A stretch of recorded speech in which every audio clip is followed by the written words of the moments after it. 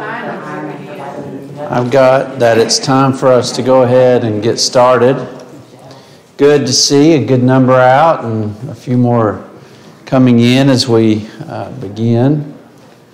Glad you're with us. We're going to continue looking at the family in just a few minutes. Before we do that, just want to remind everyone that of a few things. Number one, we have, of course, restarted our 5 p.m. service. Our numbers were a little low last week. Maybe this week we get them up just a few more as we go forward. But if you keep that in mind. Also, our fall gospel meeting is approaching. Our brother Lenny Reagan from the Oak Forest Church of Christ in Goldsboro will be with us October the 9th through the 12th. So keep that in your minds as we move forward. And then the men's meeting that was originally scheduled for yesterday will be this Saturday. We moved it 1 week. So keep that in mind, fellas, as we move forward. Any other activities or anything I need to remind people? Yes, ma'am. Michelle is sick this morning. Thompson.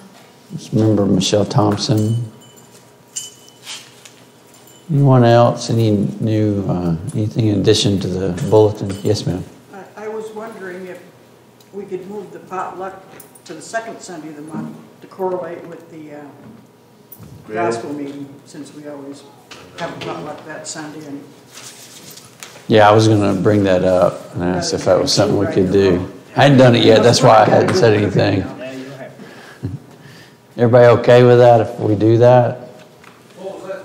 Move the potluck to the second Sunday in lieu, and same weekend as the gospel meeting. All right, so go ahead and plan on that. I'll let Doug know that, and he can get that updated in the bulletin. That's quick. Anything else? Anyone else? All right, let's begin with a word of prayer, please. Almighty God and Father above, thank you so much, Father, for loving and blessing us. Thank you, Father, so much for the blessings of each day that we are able to partake in. We're so thankful to be here this morning, to be a part of the Sanford family as we gather, as we assemble to worship. Father, we pray that you will bless our time together. We pray that you will be with our study this morning as we continue to consider the family and the way you structured it and your design for it. Father, we pray that you'll please continue to bless and be with our congregation. We pray that you'll be with those that are on our prayer list and as well as those we've mentioned this morning. I pray, Father, that you'll continue to bless and be with each of these individuals and families, these situations that we are thinking about. Father, we're so thankful for all the opportunities you give us to serve in our church and in this community and in our world. Father, please continue to bless and be with us. All these things we ask in the holy and precious name of Jesus Christ. Amen. All right, so we began a couple weeks ago a series on the family, on building strong Christian homes, and we're going to continue that this morning. We were in Genesis chapters 1 and 2 last week, and there we find the original design of the home. When God formed Adam from the ground and breathed into his nostrils the breath of life, he became a living soul. And what was one of the very first things God noticed about his existence? One of the only times in Genesis 1 and 2 that it says it was not good. What was not good? That he was alone, right? And so God formed Eve from the rib of Adam, and she became a helper to him and to her because they were suited for one another. And so thus God established the family. And what was his command to them? Go forth and multiply. Go forth and multiply, subdue the earth, have dominion over it, and to multiply. And so thus God put in motion the family. It's interesting to me that this is the very first godly designed institution. Now, of course, the church was in the mind of God, but it would be a long time before the church came around. This was God's first institution, which he formed for the communion of humans, for the spiritual edification of humans. And so as we move forward, we'll talk more about the spiritual roles of the husband and wife. So, everything's good, right? Things going really well. And again, we noted last week that we're not exactly sure how long Adam and Eve are in the garden. I think it's easy enough to say we're within, maybe tens of years, maybe a lot less than that. But we're not in hundreds or thousands of years, but they're in the garden for some amount of time. They're communing with God and with one another. And then we get to Genesis chapter 3. And that's what we're going to look at this morning, Genesis chapter 3. Now, there was an original design of the family and the way God had intended for it to be. But chapter 3 changes things. Sin enters the world, and it alters that structure of the family. And we'll note how that is as we move forward. But let's go to Genesis chapter 3, and we'll start there. I want to look at this chapter, and then we're going to make some application as we move forward. So go to Genesis chapter 3, and let's begin there at verse number 1. Now the text says, "Now the serpent was more crafty than other beasts of the field that God had made." So he begins to illustrate this, Moses does, by picturing in your mind a serpent. Now he doesn't tell us exactly what's intended by that. Is it a snake? Maybe. Is it some other kind of serpent? Maybe. I bet most of us, you put a picture of a snake in your head. It doesn't say snake, but it's something akin to that. And he begins by noting what about it? Crafty. Crafty. Any other translations use other terms there? Subtle. Cunning. Maybe sly. All right, these different words, what do they all imply? If we were to bundle all those terms into one idea, what might be the thought that comes to your mind? What is Moses, God, what is God trying to say about the serpent? He was taking their money. He's a liar. Not trustworthy. Not trustworthy. Intelligent, though. Isn't that kind of what that term implies? He's intelligent.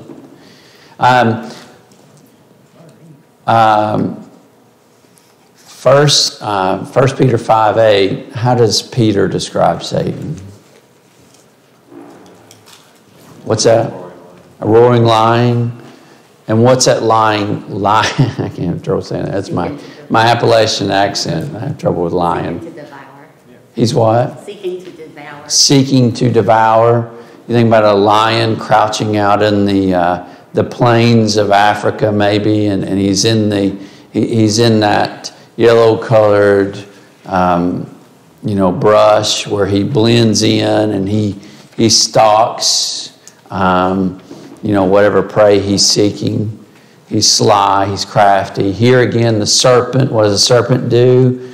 He finds the underbrush, he lies in wait for some kind of prey to come by that he can attack and subdue and devour. It's this very kind of aggressive yet intelligent imagery in our mind. And so there's almost, with the introduction of a serpent, there's almost this idea that Satan is doing what? He's relentlessly waiting for her to be deceived. Okay, he's relentless. He's lying in wait. He's watched. What do all predators do? Do they just attack out of They watch about they stalk. They watch for the weakness. They watch for the weakness, right? They're patient. They're stealthy. They create traps. I think about one, there's a spider called a bird-eating spider, where it gets down in these holes and it creates these nests and it tries to trap big prey in it. It's called a bird-eating spider because sometimes it eats birds. And so it lies in wait with these traps. Hebrews chapter 12, verse 2. What does the Hebrew writer say? He says, "Therefore let us, since we're surrounded by so great a host of witnesses, do what? Run with endurance or patience the race that is set before us." And look to Jesus. Looking to Jesus. And he says to give or to lay by every weight which so easily ensnares us. So here is Satan. He's in the garden. He's in the form of a serpent.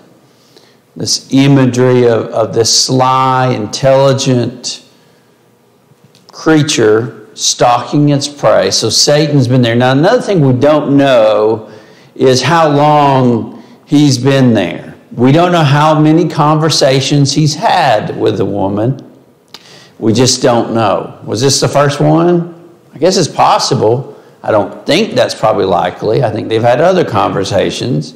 How many times has he mentioned that tree in the middle? Well, again, we're not told. We don't have an idea. Was this the very first time? And she just fell for it the very first time? I don't know. Again, I think that's probably unlikely. But again, that's opinion. I don't know. The Bible only tells us this one incident. And so there he is. The end of verse 1 said, he said to the woman, did God actually say, you shall not eat of any tree in the garden? Notice how he begins this conversation. What's this question intended to conjure or bring up in her mind? Doubt. He's trying to spread doubt about what? What they were allowed to have and what they were not. Okay. Doubt about what God had actually limited and not limited. And so it begins to get her mind to turning. And the woman said to the serpent, we may eat of the trees of the garden. Is that true? Some of the Yeah, trees. may eat of the trees, but not. Okay, so far, so good, right? But God said, you shall not eat of the fruit of the tree that is in the midst or the middle of the garden, neither shall you touch it, lest you die. So, before I go on, a couple of questions that are not there explicitly. Where's Adam? Somewhere in the garden. Where's Adam? He's right there. The text later tells us that. He's there. And we'll find out why in just a minute. But remember that. He's there. Is she right in what she says? She right? She's right, isn't she? Isn't that what God told them?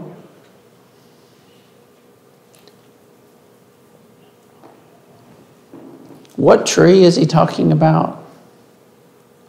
The woman in the center. What? Okay. Well, what tree is that? Knowledge of good and evil. They could eat of the tree of life. They could not. We're not even supposed to touch the tree of the knowledge of good and evil. So there they are. They're in the garden.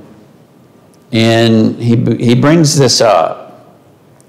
Verse 4, the serpent said to the woman, you will surely not, or you will not surely die.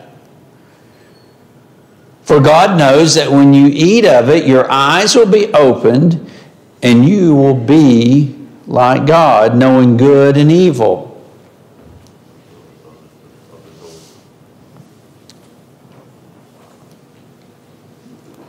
He did something pretty sly, didn't he? One word.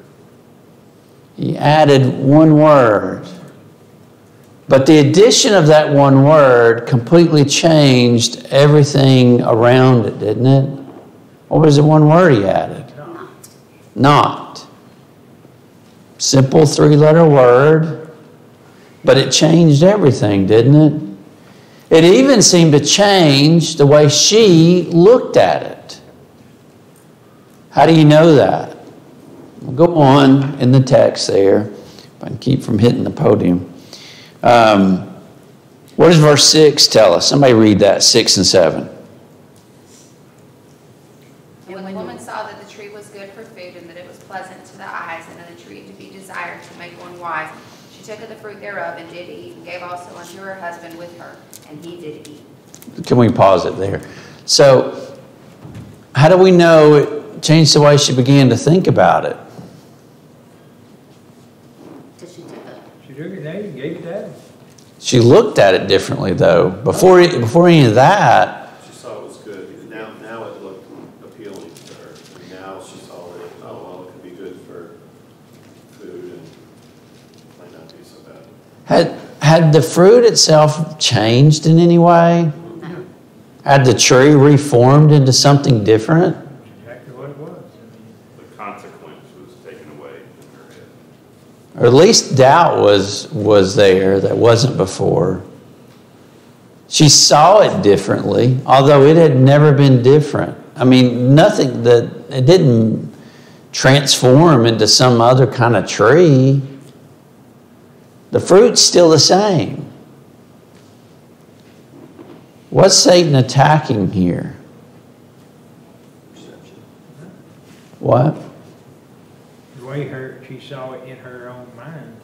Now, what I don't understand is, if you're all good, why would you even want to know what evil was? That's part of it, I never understood the good and the evil. I'd want to know the good, I wouldn't even want to know the evil, because they didn't have evil before. But they don't know what is though. Well, they was evil.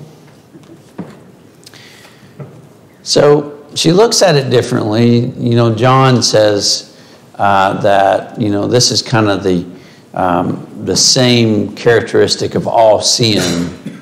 There are 3 ways we sin.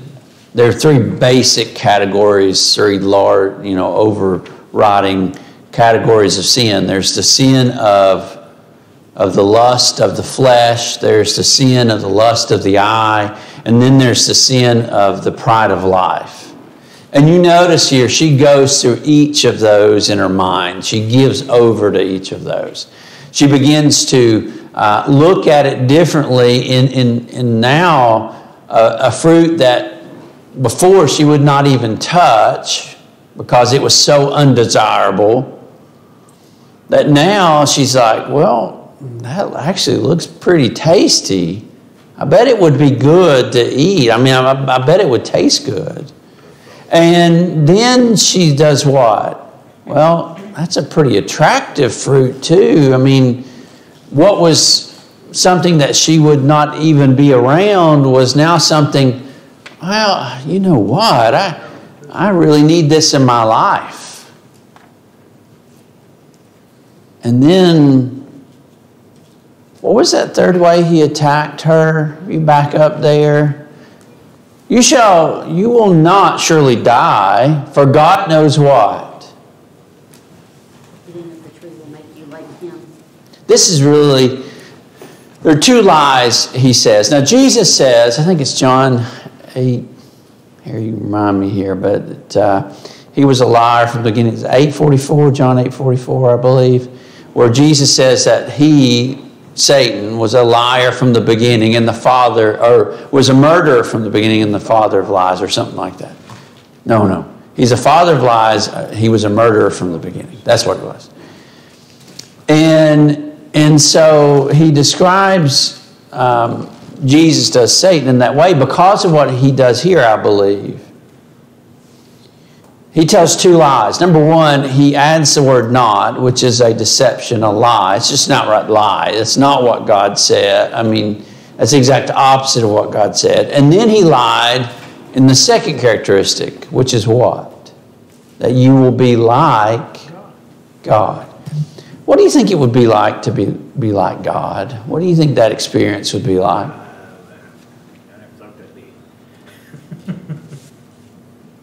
If we could, just for a minute, try to get into the mindset of Eve, what do you think that statement means to her, to be like God? How is God different from us? Maybe that's where we should start. To be all-knowing. Okay, to know everything. Now, this is the tree of the knowledge of good and evil. So there is knowledge involved here. How's God different than we are? He's perfect to start with. We're not. Okay. He's perfect. Perfect in his morality and his character. He knows when he makes a decision whether it's right. Yeah, he already knows. Yeah, he has all knowledge, right? This idea that he knows what's happening now, what's happened in the past, and he even knows what's going to happen down in the future. 10 minutes, 10 hours, 10 years from now.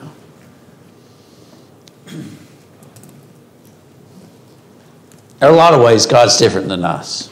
I was hoping to bring up more conversation here, but yes, sir. He knows the truth, so he can't be tempted. I mean, if you know the truth about something and you see it for the ugliness that it is, that sin and temptation is, you're not going to be tempted by it. I mean, God sees the truth. A lot of times it would be so much easier in life if we could take our blinders off and see the truth of what tempts us. It wouldn't be so tempting. Yeah. And on top of that, God isn't flesh. We are, right? And there's a whole big pile of stuff underneath that, but, right? And those are huge differences. So I think it's so hard for us to understand this. Even last night when we did our Bible study, the boys, after the Bible study, were sitting there talking to me, and they were like, well, God knows how many hairs are on my head, and God knows if we are going to lose power. And God, it just ended up being a conversation, and it's so hard to describe. Mm-hmm. And we have such a limited view inside the window of God, don't we? Such a limited view. God is more. In every way you could ever think of, he's more than us, infinitely more. And there's so much more we could say about this, but you can imagine in Eve's mind, all this is dancing in her head. When you talk about the concept of being like God, that's such a big, vast thing. It's like a chasm that's impossible to swim in. Like that's an ocean too wide and too deep for us to ever grasp. And she's sitting there, and all of this is running through her mind. Now, where's the lie in Satan's statement? Did you catch it? Well, he says you'll be like God just because you know good and evil, but I don't think he understands. He's twisting the truth. I mean, yeah, their eyes are going to be open when they eat of that tree, and he says you're going to be like gods, but she doesn't exactly know what I think the truth of all that implies. Yeah, it's a lie. You cannot be like God. There's never an opportunity for us to be like God in his full essence. And the difference in what she was being told and what she was thinking probably had something to do with the power behind it. And that God knows the difference between good and evil and has the power to control it, where she might get that knowledge, but she doesn't have the power to withstand evil in her life.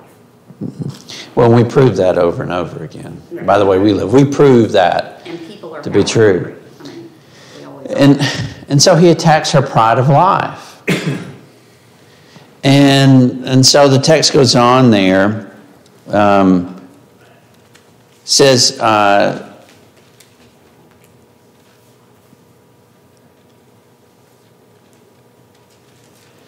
she took its fruit and ate. This is a monumental moment in human history. That's a short statement, but man, the impact of that. Don't underestimate that. Everything changed. Everything was altered. Remember what I said before? Where's Adam? He's there. He's standing right there. How do we know that? Well, what did she do? She ate it. She turned and said, "Here, you eat." And he ate. Now we're going to go later on to 1 Timothy chapter 4, or 1 Timothy chapter 2, 15. Paul digs into this just a little bit. He'll recall this to mind. And we'll talk about that. But one of the things he lets us know, 1 Timothy 2, I believe it's verse 15, is that when Adam did it, he knew what he was doing. Now she had been tricked. Paul says that she had been deceived. She fell for the lie. Adam just did it. He knew what he was doing was wrong. In some ways, what he did is even worse than what she did. So, question. If he was there, was he privy to the conversation between her and the serpent, or was this a conversation that only she could hear? I would assume that he definitely heard every word. Go to 1 Timothy chapter 2, please. 1 Timothy chapter 2. Verse 12 tells, Paul says, it's a discussion of worship. And he says, I desire that men everywhere lift holy hands. Right? And so he first talks about the responsibility of men to lead in worship. And then he goes on into a discussion of the role of women in worship. And he talks about that a woman is not to is not to teach or have or exercise authority over a man. And then the end of the chapter, he talks about why, and he gives us two reasons why. Somebody read, is it verse 15 there, I think? 14. Read verse 14, please. 14 and 15.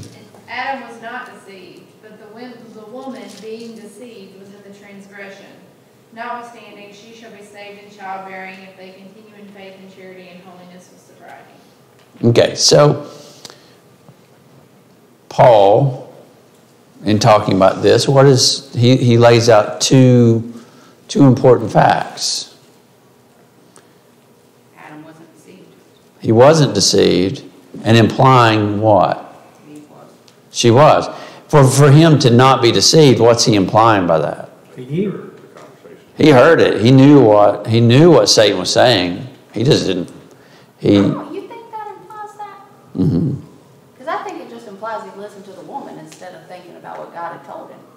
He'd have to know what the discussion was, though. To say he wasn't deceived, if he doesn't know anything about it, then how can you say he But he was? did know about it because God told him not to eat it.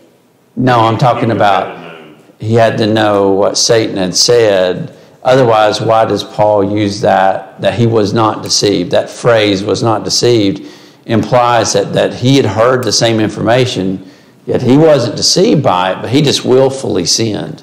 And so there's a difference here between deceptive sin, where we're deceived into sinning, and willful sin, where we know it's wrong. I'm just going to do it anyway. There's a big difference between those two. The outcome eventually is sin. However, how we got there is very different. And I think God looks at those very differently. And so they're there, and now they both have this great burden of sin upon them. Now, prior to this point, Well, let's go on and let's read the next thing and then I'll bring this up. So, verse 7. Somebody read verse 7, please.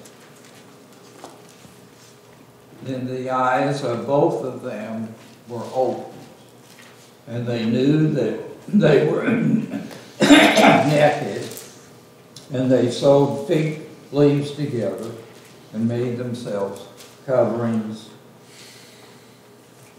All right, so they're there. Now they have this new awakening. I always wonder what that was like. Their eyes get real big, and they finally, they have all this new knowledge. It's almost like you upload a program on a computer. You download a file, and now your computer, which did not previously have that information, has it, right? And there's this new load of information. And so now their eyes are opened. Like they have an awareness that they did not have before. And what's the very first thing they notice? Naked. What does that... So why is that shameful to them at that time? Okay.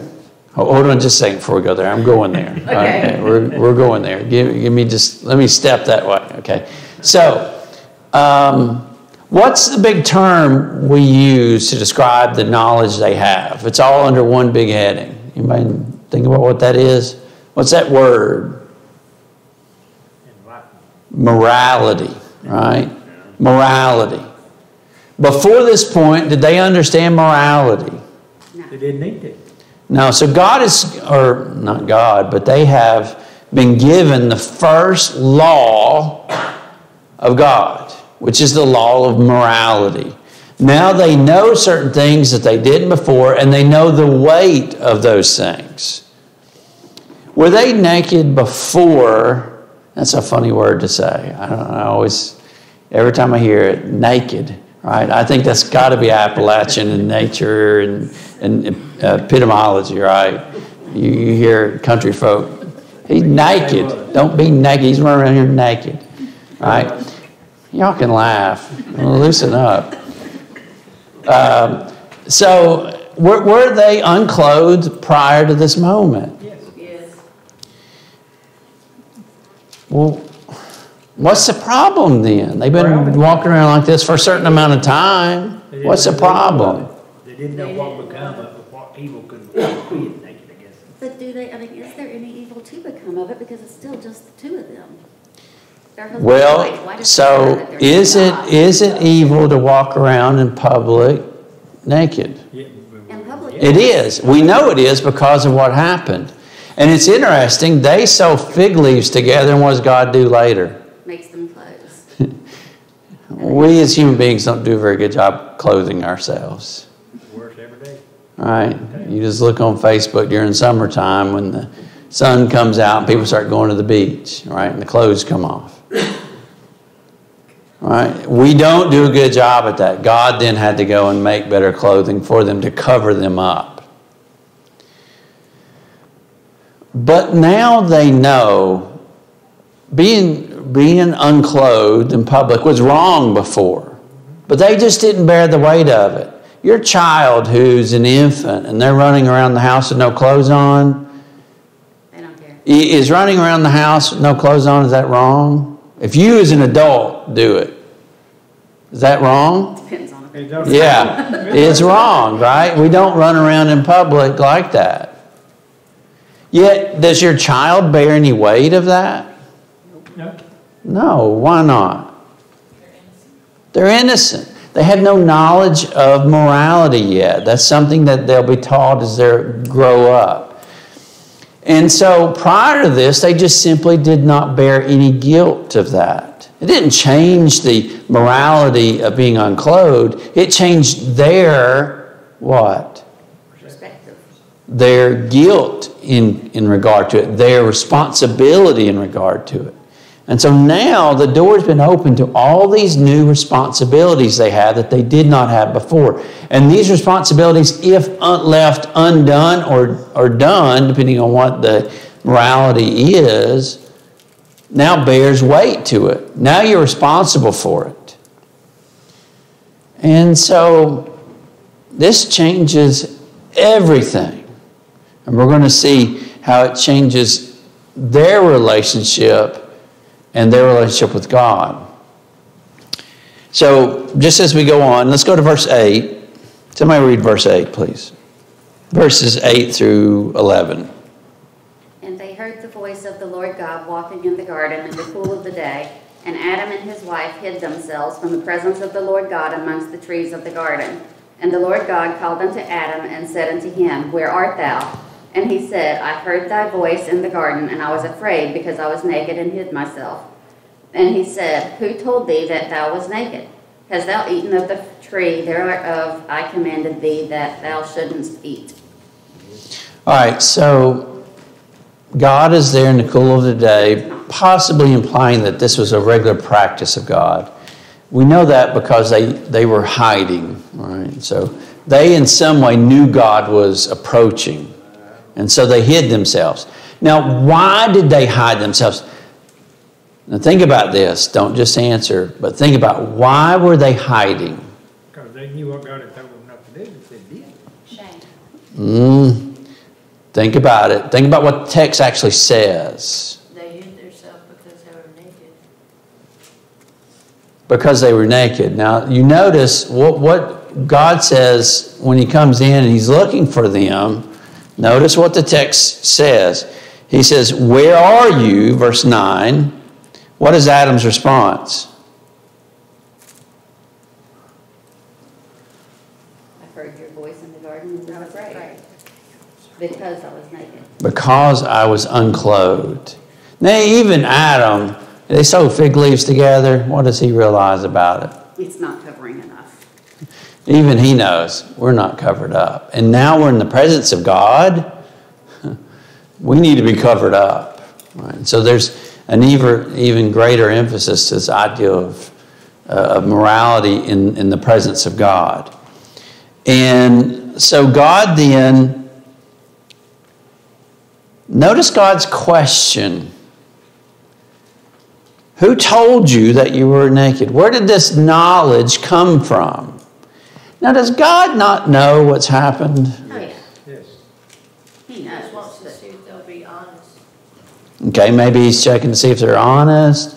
Maybe, I mean, it's that they're naked, but they're not, it's not really that. I mean, it's the guilt of what they've done. They've disobeyed. I mean, yeah, sure, they know they're naked now, but that's really not why they're ashamed.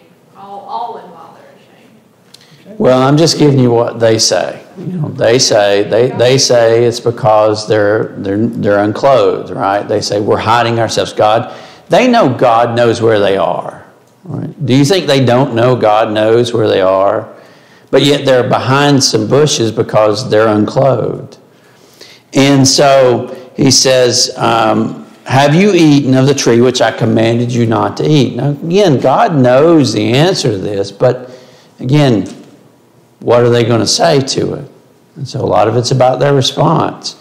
Now notice what he says in verse 12. The man said, the woman whom you gave to be with me, she gave me fruit of the tree, and I ate. Now, you notice what he does. Shifted one. Escape it. All right? But We I do don't think it. that plays into the deceit thing. I'm still stuck on that. That missed that right there. Well, because it's different. It's deceitful if somebody baits me into something like he did with Eve. But then if I get baited in and then I turn to him and say, hey, it's fine. That's not him being deceived by me. That's him giving in to my womanly charm. And then this right here acknowledges the woman did it. I don't know. I just think we're making a big assumption saying that Adam heard the whole conversation. I'm just throwing that out there. Not that it matters. I don't think it really matters at all. But He ate fully knowing what God had said, and he knew that was a violation of the law of God. He knew that. He was not deceived. Right? And so he takes it, but now that they're in front of God, he does what we all do, which is we shift blame to someone else. It's not my fault. I didn't do this because I wanted to do it, because this woman whom you, by the way, God put in here. So who's he ultimately blaming? God for giving him the woman. He's ultimately blaming God. That's who he's blaming. Now, Now, this was all before they had any kind of kids, right? yes, and we'll get into that in chapter 4, but yeah, this is just Adam and Eve at this point. So he blames her, he blames God. It's anybody but me. And then then God said to the woman, what is this you have done? The woman said, the serpent deceived me, and I ate. And so who's she blaming? The serpent. Yeah, not me. It's that nasty serpent that you let in this garden. He deceived me, and I fell into it. And so everybody's blaming someone else.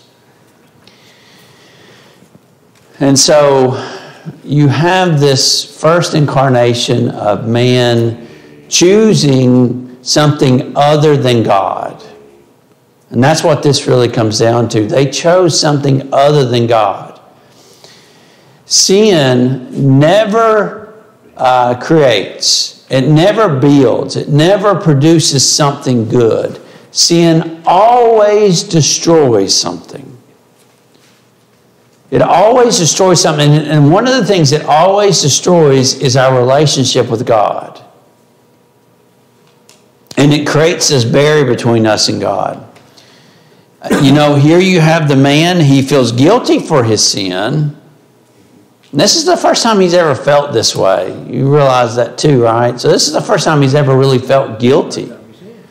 And so he's dealing with those emotions all at the same time that everything is going on. And so he of course blames the woman and ultimately God. The woman then tries to push blame off onto the serpent. All right? When you feel guilty, what's your response? You gotta find the blame. I've got to get rid of this emotion. There's something about us as human beings where that emotion of guilt is a powerful emotion. And it's something God gave to us to keep us doing the right thing. If it's used correctly, it will bring us back to God instead of driving us further away. And so they are for the very first time experiencing what it feels like to be wrong, to be misaligned with God. And so they feel this guilt, they want to get rid of it, and so they're trying to drive it away. And so they begin blaming everybody else. But this sin that they've committed is something that is going to permanently alter man's relationship with his wife and her with him. And we're going to see that as we move forward. Before we do, I want to note something in James chapter 1. I've only got a minute left. Let's don't go there. We'll stop there. We've got just a little bit I want to share in this particular section. Then next week we'll move on into some what the restructured family dig deeper into that idea and what does it mean for us living today. Any other comments, thoughts, comments? All right. We'll be dismissed. We'll reassemble for worship in about 15 minutes. Thank you.